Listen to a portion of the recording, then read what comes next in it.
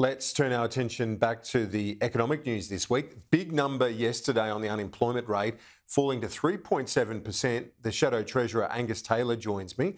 Thanks for your time. Good news that the unemployment rate is down, but does it mean that we have to wait longer for rate cuts? Well, of course, we all want to see low unemployment, as we've seen for a long time, Kieran, but it's little consolation for Australians who are facing a cost of living crisis, who are struggling to pay their bills, who are having to take on extra work in order to pay their bills, pay their mortgages, which have increased by remarkable amounts. We've seen a 7.5% reduction in Australian standard of living since Labor came to power. And so low unemployment is good, but we've got a much bigger problem right now, which is that Australians just can't afford the standard of living they've had in the past. And there's clearly no plan to restore that standard of living to where it should be and where it was before Labor came to power. It's a bit of a claim to fame, though, for the government, isn't it? Over 500,000 jobs created since they were elected. Well, we've seen a population increase of over 1 million, so you would expect some extra jobs to come along with that kind of population increase. And this is part of the problem, Kieran. Part of the reason why our standard of living has collapsed is our economy has stagnated. So GDP per capita recession, what does that mean in practice? Australians are experiencing a recession. The economy is going backwards for them. 18 years since we've seen this kind of stagnation outside of the pandemic. And that's a remarkably bad situation that most Australians are facing. They're responding to it in a number of ways. They're responding, first of all, by working harder and taking on second jobs. There are a record number of people with a second job to try and just make ends meet.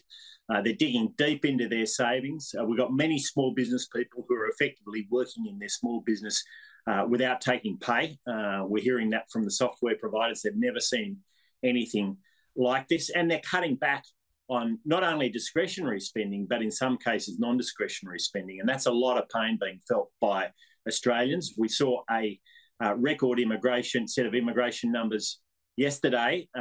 Only one new house for every 4 immigrants. We've got a housing crisis which is being exacerbated by government policy. And these policies are out of whack, Kieran. They're just not working. And there's clearly no plan to get us back and restore the standard of living we were used to. If the unemployment rate, though, does stay at these levels and the RBA achieves its goal of getting inflation back into the target band of 2 to 3%, that's the definition of a soft landing, isn't it? Well, it's not a soft landing if you've had a collapse in your standard of living. And this is the problem, Kieran. The only thing driving our economy right now is immigration. If you took away immigration, the economy is in deep recession. And so I don't think there's any consolation in any of this for the average Australian family who's working harder, saving less, and with less purchasing power in their pay packets. So there's really no consolation. What we need is a plan, a pathway forward to restore Australian standard of living. That means getting industrial relations right, and that's been heading in the wrong direction. It means aligning immigration policy with housing policy, and that's clearly not the case at the moment. I mean, one new house for every 4 new Australians, come on, that's just not working. And you only have to look around Sydney now to see how badly it's not working. So Labor's policies are not aligned with the circumstances and the challenges we face, and Australians are paying a high price for that. A lot of it comes out of the university sector with international students and so on. It's one of our biggest export markets, isn't it? So it's that balancing act, isn't it? You don't want to smash the tertiary sector and say reduce the amount of students coming in because it props up so much of our higher education. What's your solution to that? Well, can I say this is not about being against immigration. It's about making sure that your immigration levels and your housing levels and the rest of the services and infrastructure you need are aligned. That's what it's about. And we're seeing a housing crisis where not enough new houses are being built at a time when we've got record levels of immigration. Well, that's just not sustainable. It's common sense, this stuff, Kieran. It's not complicated. I think most Australians in the suburbs and the regions right across this great country understand that something's out of whack. And it is. You see it in the numbers. We saw it in the numbers that came out yesterday. And I think Labor just doesn't get it. And I don't think they ever will, because it's just not, they don't see these common sense principles that I see Australians understanding every day. Do you think it's a good thing, just finally, we've seen the meeting between Paul Keating and the Chinese Foreign Minister, the other talks between the PM and the Foreign Minister with our largest trading partner. Is it good that that's back on an even keel, albeit with a couple of niggles here and there with, as I say, the Keating meeting? That's to one side. Do you welcome the fact that those conversations are being had? I know Mr Dutton also met with Foreign Minister Wang.